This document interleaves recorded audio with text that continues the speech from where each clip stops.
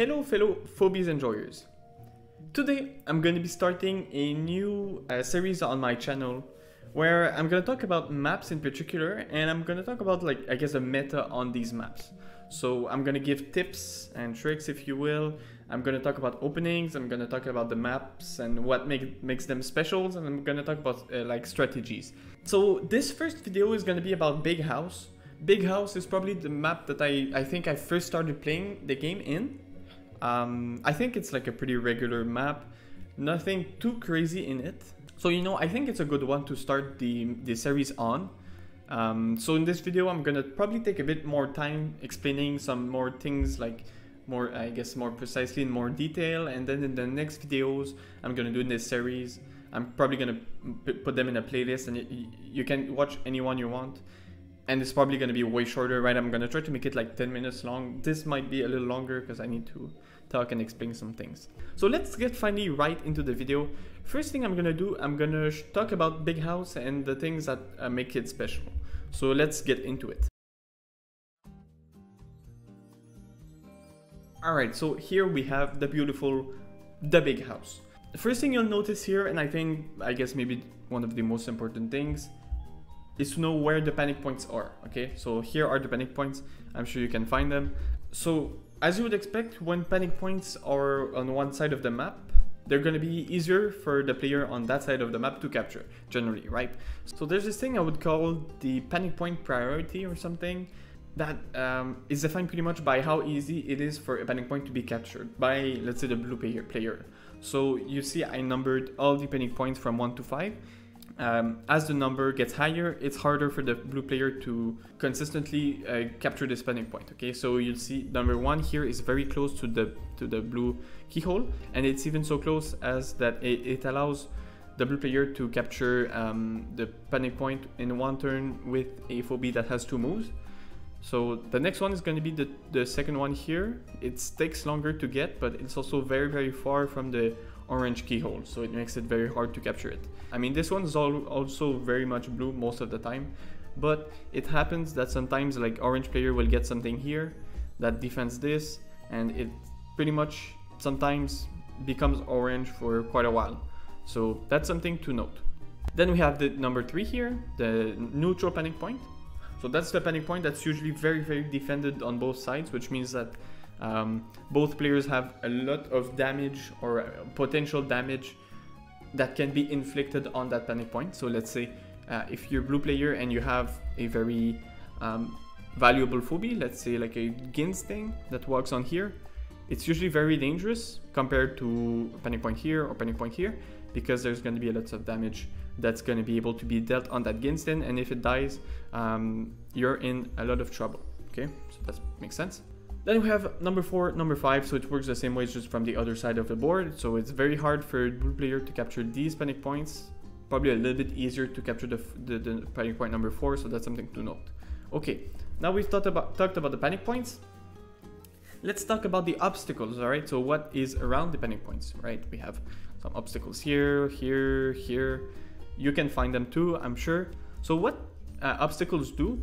They make lobbers stronger, right? If there's more obstacles, the lobbers are going to be better. In the same way, the flyers or the flying phobies are also going to be a lot better. So let's talk in specifics. When would you use a lobbing phobie in this map? Well, it would be to shoot around probably these obstacles here, okay? Of course, the flying and lobbing ability is very general, so it can be very opportunistic. Let's say if the opponent has a gravedigger and they end up placing a block here, you might want to use, let's say, a Hevo to post him here and actually be able to shoot here, right? Or even be here and be able to shoot there and there. There's always, in every single map, there's going to be opportunities for lobbers to be good because you can place obstacles on the map. Also, when I talk about lobbing phobies, I think I'm just going to completely exclude jar cannon, because jar cannon it's a completely different case. The 3 range makes it completely different, right? I think in this series I'm going to associate to the ability of lobbers to be effective a score, right? So I'm going to call it the lobber score. And this map, this is very subjective, this is just like the feeling I'm getting, but from this map I think the lobbers are just a little bit better than average in terms of like, I mean, if you average out the ability of lobbyists to be good in every single map, this run is probably just a little bit above average, I would say. So it gets probably like a 6 out of 10. I think I just want to add on one more thing in this map, and you're gonna notice it as well. There's no healing spawns, right? In a lot of maps, there's healing spawns a little bit like behind here, or sometimes the healing spawns are more active, right? They're more closer to the center of the map. But in this one, there's literally no healing spawns. So what this means is the undead phobies are going to be a little better. And the same thing goes with poison. Poison is also going to be a little bit better. The reason why is because if there's, well, first of all, if there's no healing spells, the poison phobies are going to be able to poison other phobies, and that is going to be harder to heal. Now, second point, the undead. Now, I mean, it's only relative to other phobies, right? The undead are not like, if there's no healing spells, they don't get a magical ability on top of what they have. But when there is healing spells, the damage null, the monster, and the mechanical phobies can get healed on that healing spell. So if they get into combat, they take a bunch of damage. Let's say Stabby is down to 200 HP. Then you can just run that Stabby back to that healing spell. And you can do that with, like, let's say, for example, a baby sneaky, right? So baby sneakies are going to be a little worse on maps that have healing spells. So when there's no healing spells, they're a little better. Okay, with all that said, I mean, I think you get at least, I don't know if this is useful. I mean, you guys can tell me in the comments if that like little analysis is just useless, like obvious nonsense. But I think it can just help a little bit situate yourself with which phobies can be good in this map. Right. Now we're gonna talk about openings. I'm just gonna want to go into this game here and show you some of the openings I like, some of the openings that I've seen players use. So let's first talk about some player 1 openings. So this means the first player coming into the board, you have 3 keys. What can you do to get an advantage early on? Okay, so I mean, you probably, if you've played Phobies, you've probably used a bunch of 1 cost in the beginning of the game. The thing that 1 cost Phobies do is they allow you a lot of control on the map in terms of panic points without too many keys invested, right? So if you were to use 3 cost Phobies only, right? So let's say we go for like a jar cannon, right? So the thing about jar cannon opening, first of all, it's very vulnerable, right? So probably player 2 can just go with a murder wing here, and then you have to like run away over there if you don't want to die. It's already not a great control over the map. But the thing about jar cannon is he's only 1 guy, right? So if you go with 2 guys instead, so maybe 2 1 cost phobies, right? So your second turn as player 1, you're gonna have 3 panic points. What I like to do with as player 1 on this map, I just pop out a cassowary. So what cassowary allows you to do is great control over some of these squares here. But the reason why I like the cassowary is you're usually just able to get him here second turn, probably get a cat here, and have 3 panic points. And having this cassowary on board early is really good to have control, because your opponent can't really advance too much, because this cassowary is just able to go everywhere. He's super versatile, right? He can just hit anyone with 500 damage that's in a range of 4, right? So if cassowary is here, he can just 1, 2 move here, and then leap here and hit someone here. Okay, so that's what I like. Now, another thing I like is just going with able mangoes. I don't have Stabby, so I don't go with Stabby, but if you have Stabby, I would recommend going for Stabby over Bowmangles. Take a shot for every time I said Stabby there. But yeah, I just like the Stabby or the Bowmangles early, because what it allows you to do is second turn you probably pop him here or even here. You can also put him up here, and usually it's very hard for your opponent to get control over this top part of the board, right? The bottom part is usually the most contested part, but if you come up here, and then eventually maybe here, you're able to suddenly hit a lot of phobies pretty much everywhere and very safely get control over these parts of the board, and maybe even here. Now, the Bowmangles or the Stabby opener is very long term, right? You don't really want to capture panic points early on, So this means your heart is probably gonna take a bit of damage, but you're hoping to take control over the board long term, right? For the mid game, Bowman Gold is a great way to do that, but he's slow. I guess another like risky opener is going with a Venus. Now that's probably bad, but I've done it before. It's a bit of a meme thing, right? So if you want to try it, you could do that. And usually I haven't really mentioned it because I just take it for granted. But when I say use one cost Phobies, I usually just mean 2 move Phobies that are generally good in openings, right? So we're talking about the Cassowary, we're talking about Cabell and Contortio, and that's probably it, right? So early on you want to take base stats Phobies, I think, that are very versatile. You don't want to go, I think, with Boom, because the best it can do is probably just trade with another 1 cost, right? So that probably does nothing. Early on you probably don't want to go with Successin, because the only thing you're going to be able to poison is a 1 cost Phobia or 2 cost Phobia, and then it just dies. It's not that bad. I mean, if that's all you have, you can try it, and you're probably just going to be able to capture panic points just fine, but it's going to be very easy for your opponents to kill these Phobies. If you go with a Muffin Top, you can try it. I've seen people open with a Muffin Top. The thing is, you lose a lot of damage on the board, right? So if your opponent just goes with like a Murder Wing or something, you might regret not going for a Phobie that can actually deal damage, because combine 372 damage on a Razor Mouth with another attack from a Cassowary or something, and you might be able to kill a Murder Wing, right?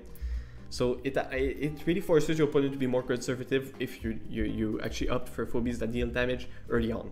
Also, Ted and Jill, these are Phobies that are a bit slow, so I wouldn't really recommend them in an opening where you need to capture panic points fast in order to deal damage to your opponent's heart fast, right? Let me take another example of probably the best opening on this map. I've said it, it's the Snowball. Snowball is one of these Phobies that it's great to attack, right? To have a burst attack on an opponent in the mid game. It's also good in the early game to capture panic points fast. Usually to capture this middle panic point, you need to sacrifice a 1-cost Phobie. But if you do it really early on with a Snowball, the worst thing that will happen, Jar Cannon hit. I mean, if you're like me, your Snowball's probably not gonna trade against the Jar Cannon, so you're gonna have to like move back, and then your Snowball's gonna have taken a bit of damage, but then the heart's looking really bad for your opponent already, right? If your opponent has Snowball, you might also take more damage, but then you can just hit the Snowball back and move back, and then you're still fine.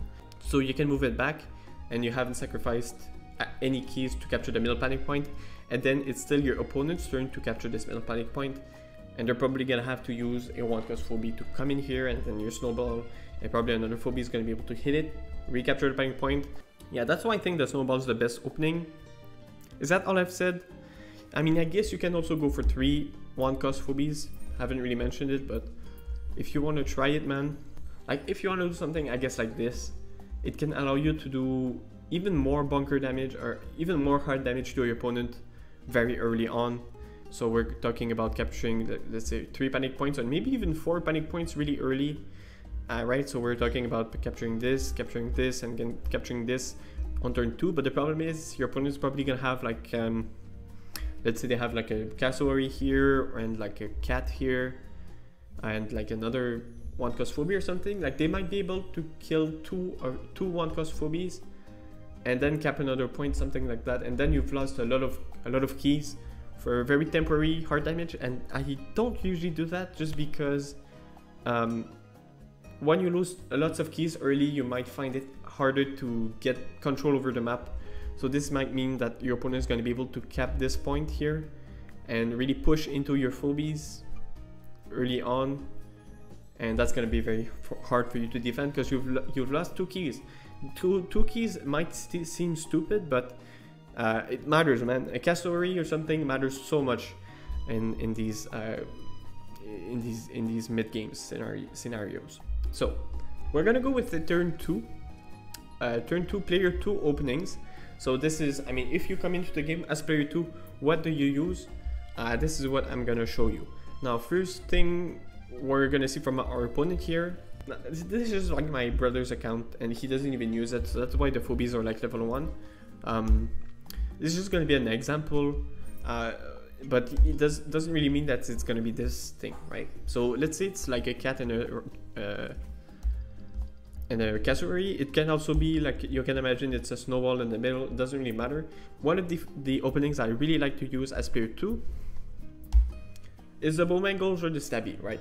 Your player 1, if they go with something like this, they might think they can like come here, and I guess this can come here and cap the point.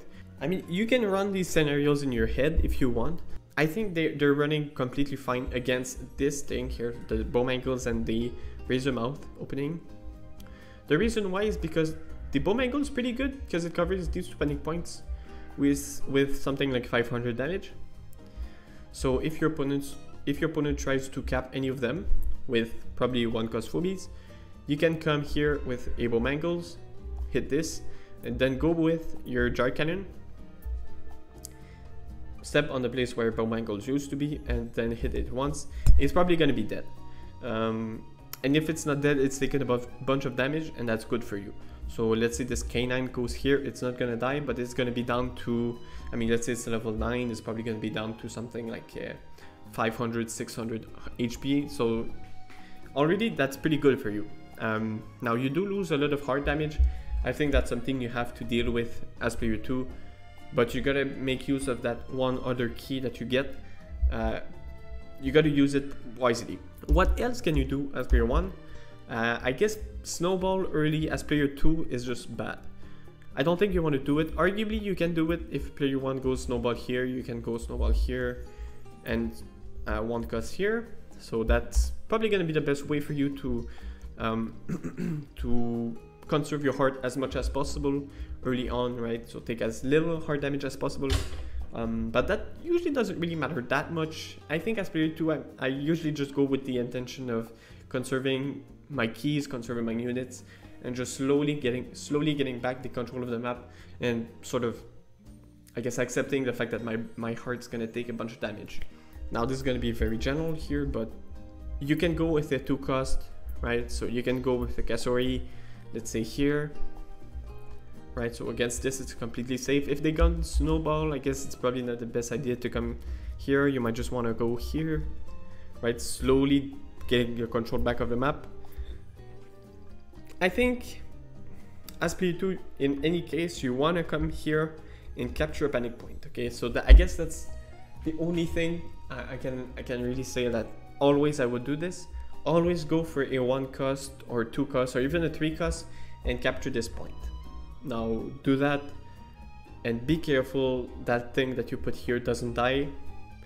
I mean, I guess unless it's a 1-cost. If it's a 1-cost, it probably doesn't matter because it takes a lot of energy for your opponent to come here and kill this, and you're probably gonna go with a murder wing next turn combined with some other stuff you spawned in and be able to kill whatever killed your cat. So I guess that covers what I meant to talk about here in the openings. Hopefully I've given you some ideas of what you should do, of what you should not do, and hopefully I also made you like think about it a little bit, because that's usually not something we take the time to sit down and think about, right? The early game openings. But having something prepared, there's nothing wrong with that, and it can help out a lot in the later game. Like having a screwed up opening in the early game can be very, very bad, okay? I'm saying this from experience.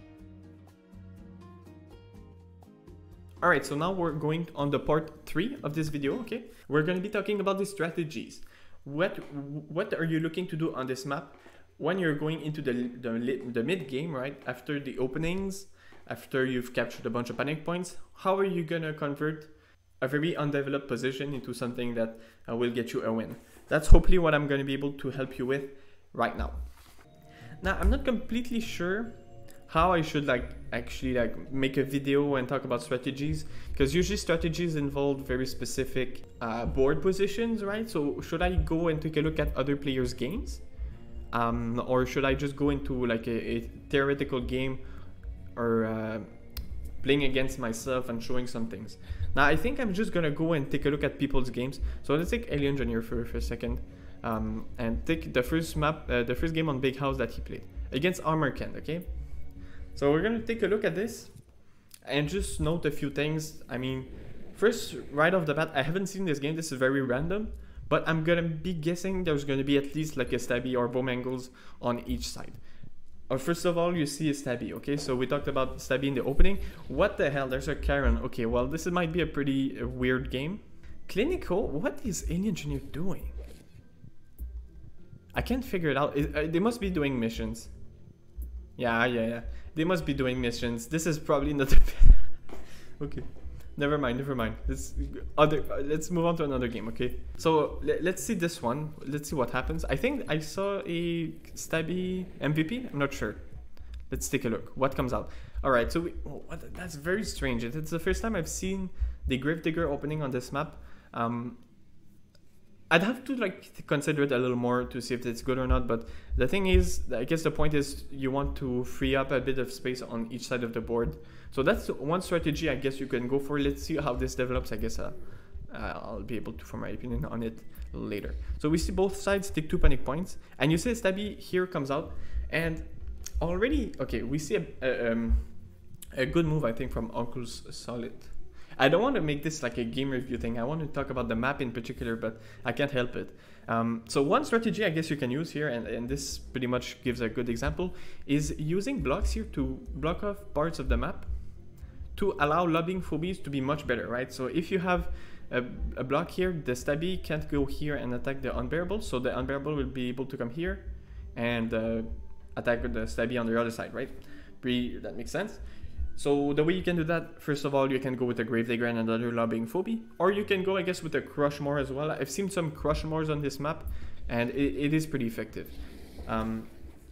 Okay, so that's also, I guess, another counter. I mean, if you see someone placing blocks, you can just go with your own Gravedigger and break blocks and pretty much make it hard for your opponent to actually get advantage in terms of placing obstacles, because you're going to be destroying them, right? So here in Alien Engineer, destroy another obstacle, but it doesn't really matter. And are we going to see, is this dead? Okay, so that's dead. That was probably a bit of a misplay, to be honest. Now, one more thing I guess I should say here, and it should have been the first thing I actually talk about for the strategies on this map. Some maps are very, very chaotic. And I guess there's many ways to define chaotic, but I'm mostly talking about the panic points, I guess, in some ways. So it's very easy for both players usually to capture any panic point on the map. And I'm mostly, when I say this, I'm mostly thinking about like Red Rum. Red Rum is a very chaotic map, in my opinion. It's mostly based on control. Here, it's not very hard to control your part of the map, right? The left side. And it usually goes down to there's 2 panic points on the left, 2 panic points on the right, each one color, and the one the one in the center is being exchanged from each side. If you want to have a good strategy on this map, usually you can just go with stabby or grave you see both stabby on 2 sides. You can go with bomb angles. Unbearable is not even that bad. Sure, he's a lobbing phobie, so he might, I mean, have little worse stats if he doesn't get to use the ability of being a lobber, but still, I mean, he's got 2 range, good damage. So he's also just like a pretty good turret in my opinion, right? So I'm 1 move, a 2 range phobie. So if you set yourself up with a bunch of 1 move, 2 range phobies, and you also need to have like a good control over the center panic point. So you want to use lots of 1 cost phobie. If you use a more expensive phobie, you need to make sure they don't die if they get to the panic point, right? So I mean, let's say for example you might want to use like Flopsy. Flopsy can get to the middle panic point, and if no one's gonna step on it, well, congrats, you just captured the panic point for pretty much free. Now you get to reuse that Flopsy again to recapture that panic point. If they're set up to, I mean, if you go to the higher elo, I don't think that's gonna work. They're gonna come into the middle with another 1 cost and step on your Flopsy. So I think you just want to go with 1 cost phobies to recapture the middle panic point. Exceptions aside, there's always gonna be some moments where maybe going with a Gravedigger or something in the center. That usually happens like lots of times where you just start with the Gravedigger, use the ability, and now he sort of gets to be useless. So there might come a time where you want to throw him away, especially if he's taken a bunch of damage. But I mean, here, yeah, you see 869. That's not the full HP Gravedigger, so he's a bit like a used card. He lost a big part of his value. Okay. So, okay, we talked about that, okay? So we see both sides going with the strategy of getting 1 cost in. Also, look at this. There's a Baba Yaga. So I wanted to talk about traps. I sort of just forgot. But traps, I think, in this map are very good. I hesitated to say they're very good, but I think they are very good. There's a few maps where traps are as good as this one, I think, because there's very limited movement in this one, right? There's lots of obstacles, especially on the sides. So if you want to get to a panic point, or if you want to get to a side of the board, you really have like two ways in, right? You have the bottom corridor and the top corridor, and then there's the panic points. So you can really place a trap pretty much as far into your opponent's territory as possible, and there's a good chance they're gonna step on it. Now you wanna apply game theory to it, right? You want to place the traps where they don't expect it, so that they step on it and you win. That's always like the strategy about traps. So which phobia you can get? I think the Venus and the Baba Yaga and the Poison Ivy are probably the best. If you go with a Unicorn is like kind of like a defensive trap placer, right? He's good. He has good stats in general, right? So you can just use a Unicorn whenever to have a turret, and he's probably especially good in this map. But placing traps with Unicorn is usually not something you want to like the traps. The opponent's usually not gonna step on it very frequently, right? So the one range makes these traps less effective, but they're very defensive. So if your opponent really goes to push in your face, having lots of Unicorn traps very close to you might be pretty good. You see there's a good exchange of keys here. Alien Engineer goes with a sheep, and I think that the thing he wants to do here is break the block eventually to have the sheep pop here. But there's going to be healing Phobies eventually too, so I don't know. Maybe it's another strategy. So you see what I mean? Like, this map is very, very slow, and this is also a thing I should mention. Alright, battery died on my camera, guys. This is just something you have to deal with if you're coming to my channel. Let's keep it going, okay? I think the traps are especially good in this map because the games are usually very slow. There's usually lots of time to place traps here. So you see how this game has been, this exchange of panic points has been going for maybe like 15 turns at this point.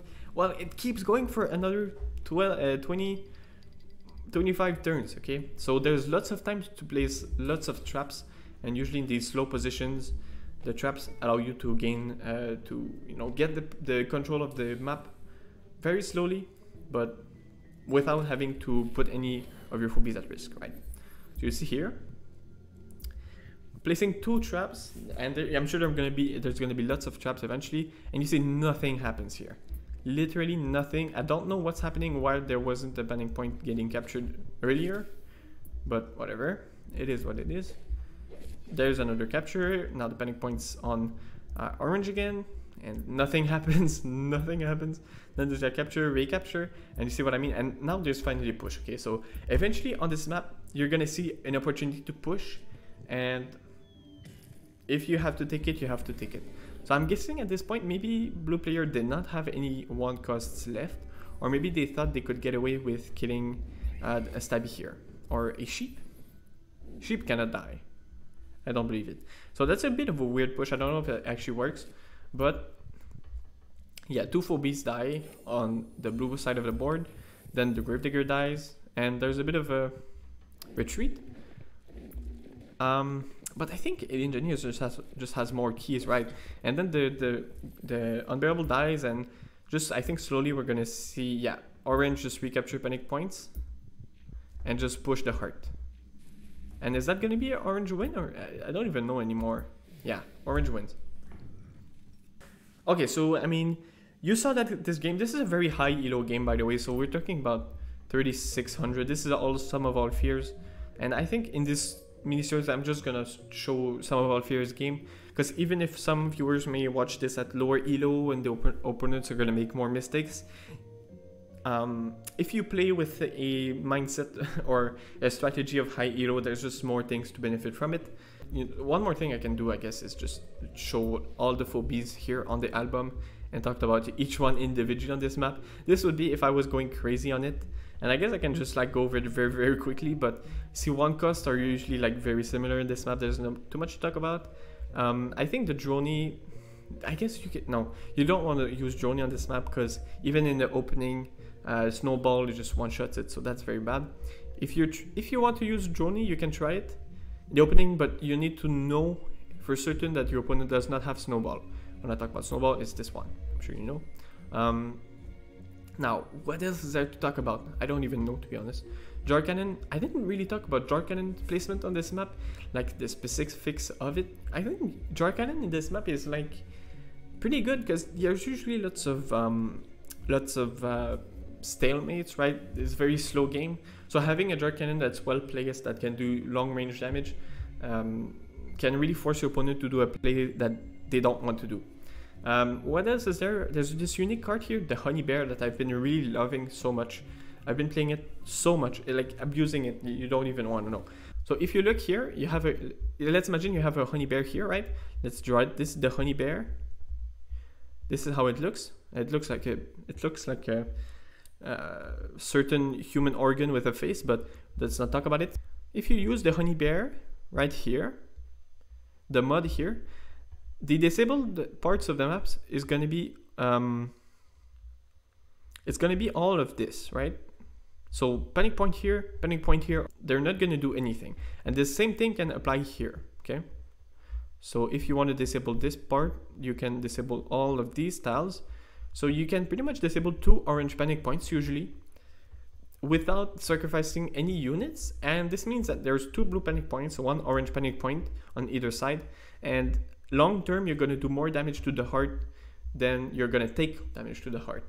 So having a Honey Bear on board, if you're going into these really long games that stretch out for a long time because no player wants to actually push and do damage because they're going to lose more phobies than they're going to take, having a Honey Bear can really allow you to get more damage on the heart from a very, very safe position.